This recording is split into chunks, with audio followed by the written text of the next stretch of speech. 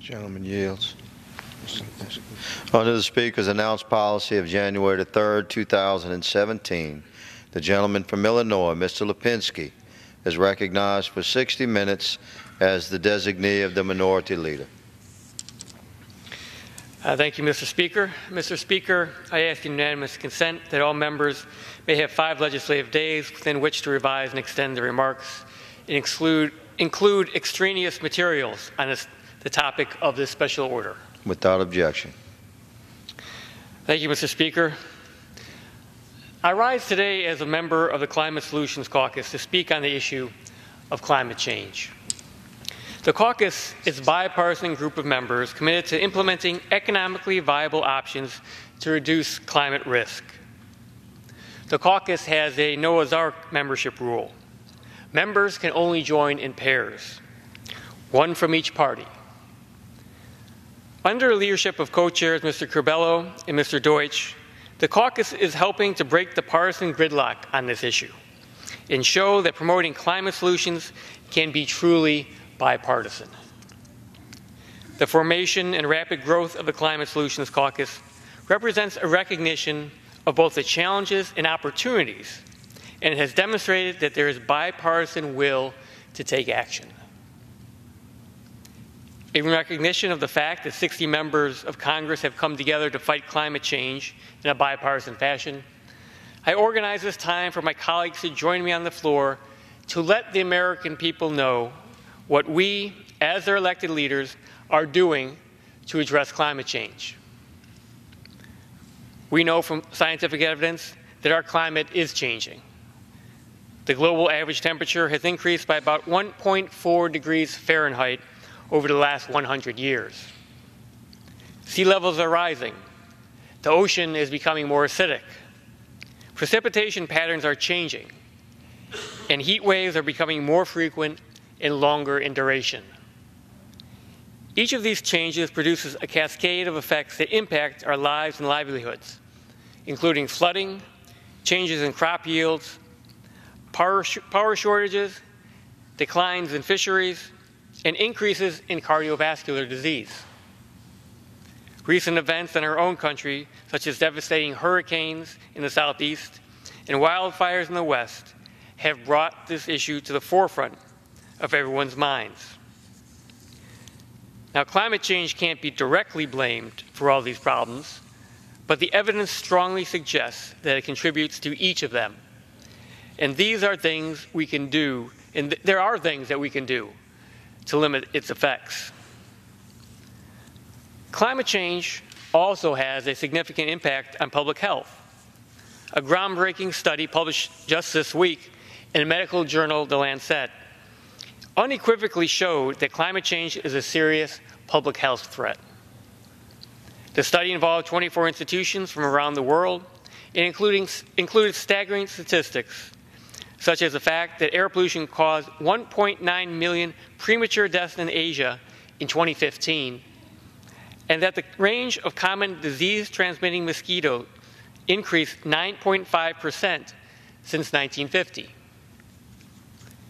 We know that high temperatures exasperate health problems, and that burning fossil fuels creates pollution that causes cardiovascular disease. The National Academies estimate that air pollution causes around $120 billion per year in health-related damages, including healthcare costs, missed days of work and school, and premature death. We also know that changing climate has altered the range and in some cases accelerated the spread of vector-borne diseases like Zika and the West Nile virus. Responsibly transitioning to a clean energy economy will not only reduce the greenhouse gas emissions that contribute to climate change, it will also reduce air pollution and help all Americans to breathe easier. What I want to talk about for a few minutes before I turn to some of my colleagues is a very common misperception about the relationships between implementing climate solutions and growing jobs. Some people think that this is a zero-sum game. That is, they think if you have more of one, you get less of the other. But that is simply not true. Implementing climate solutions can grow jobs, especially new, high-paying jobs. The U.S. needs to take advantage of these economic opportunities. Regardless of what we do here in the U.S., the rest of the world has committed to reducing greenhouse gas emissions and reaching the targets laid out in the Paris Agreement, as have many cities, states, and companies here at home. To achieve that goal, significant technological development and innovation will be needed, as well as infrastructure, markets, and distribution channels to get that technology to the people in places that need it. The national economies that produce this clean energy technology will benefit greatly. The U.S. still leads the world in technology and innovation. Countries around the world try to recreate the innovation ethos that exists in Silicon Valley and in other places across our nation. The United States also has the workers that are needed to build these innovations. So we have what it takes, and if we see adapts to climate change, and America grows good-paying jobs all across our nation. But if we let this opportunity pass us by, then profits and jobs will instead flow to foreign countries that develop the technologies the world needs. And American cities and states will be forced to buy foreign products as they upgrade to climate-resilient infrastructure. That is why I will soon be introducing a bill called Challenges and Prizes for Climate Act.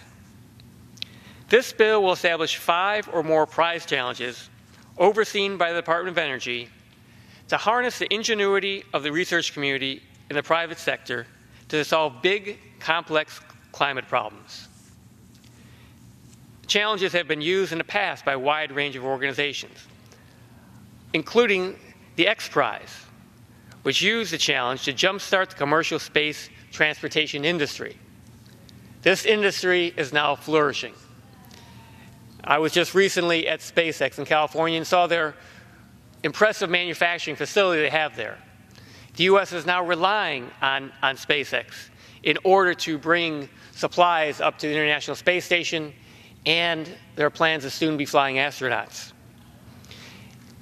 This commercial space transportation industry began with those who reached to try to meet this challenge and get the X Prize.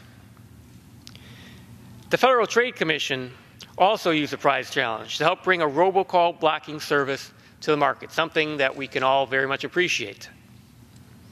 So that's why I'm going this direction. My bill will create challenges that fall under 5 themes: carbon capture and reuse, energy efficiency, energy storage, climate adaptation and resiliency, and data analytics for better climate predictions. Using authority from the America Competes Act, the Department of Energy will convene working groups from across agencies, universities, nonprofits, and the private sector to help plan the challenges and even to contribute to the prizes. The goal of the challenge is not just to reward the winner of the best solution, but also to bring visibility to the range of innovations competing for the prize and to help society envision the future. This bill will help us see what our clean energy future will look like, and I urge all my colleagues to support it.